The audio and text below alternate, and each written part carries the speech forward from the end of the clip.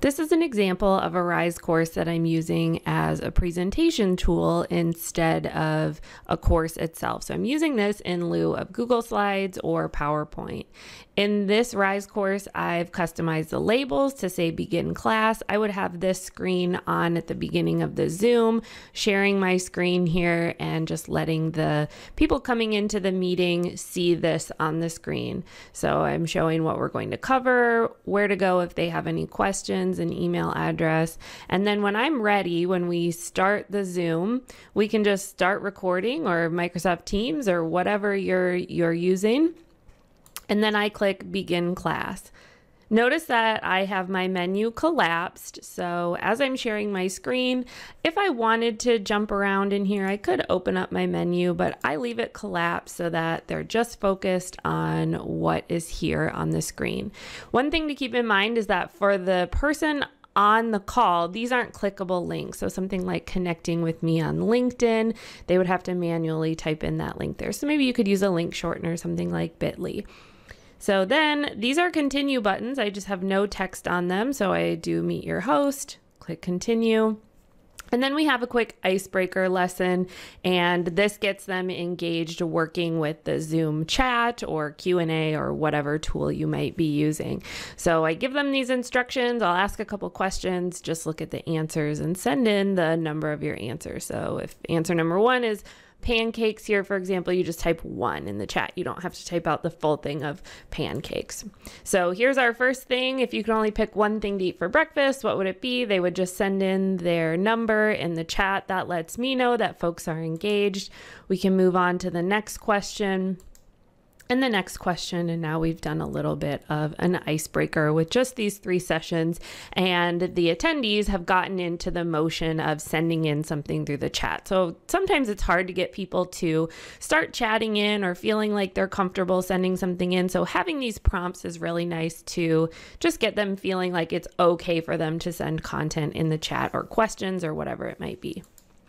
Up next, we have an activity. So this could either be a breakout room, or you could just have them working on something on their own. I give the instructions here at the beginning, and I let them know that there's going to be a timer on the screen. So I've embedded this timer from a site called vClock, and the attendees of the meeting will be doing their activity. And once they start, I can go ahead and start the timer, and they see that timer on the screen. So if they're doing some kind of self-guided thing, whatever it might be, when they're done, they can come back and they'll be able to see how much time is left for the activity. Again, a continue button, and then we're going to have a group discussion. Something that's really important to me when I'm facilitating whether it's a Zoom meeting or WebEx or something like that, is that it's not just me talking for the whole time.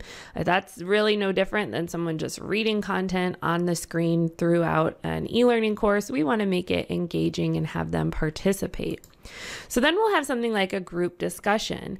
And this is an embedded form from the website Jotform. You can see it here. I'm going to be the one typing here. So again, this gets my attendees engaged. If I make this a little bit smaller, again, we can see I use the same background image in my Jotform as I did for the course cover image of the course, and same accent color as my course accent color. But I have them go through and I just open it up for group discussion, and I say, I'll type, you just tell me what you came up with for your activity or whatever it is they were working on, and then I type in what they say here. You could either do bulleted list, numbered list, so thing 1, thing 2, etc.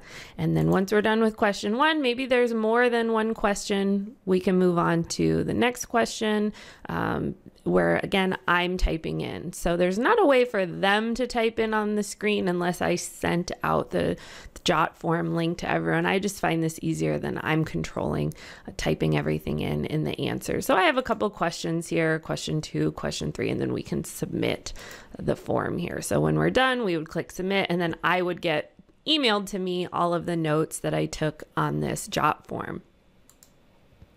We do the same thing again. So exact same thing, activity, timer. I just put it in here twice.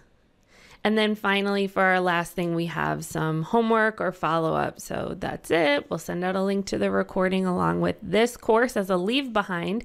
So then they can always go back and access what they had. I can edit the course and maybe put the answers to the jot form in there. And then I give them the next step. So everything is really self-contained within this RISE course. And if I have things that I want to add into it, maybe as a result of a group discussion or a result of the activity, I can just throw that lesson in there before I send it out to the course attendees. So that's how I work with RISE as a presentation tool for virtual meetings.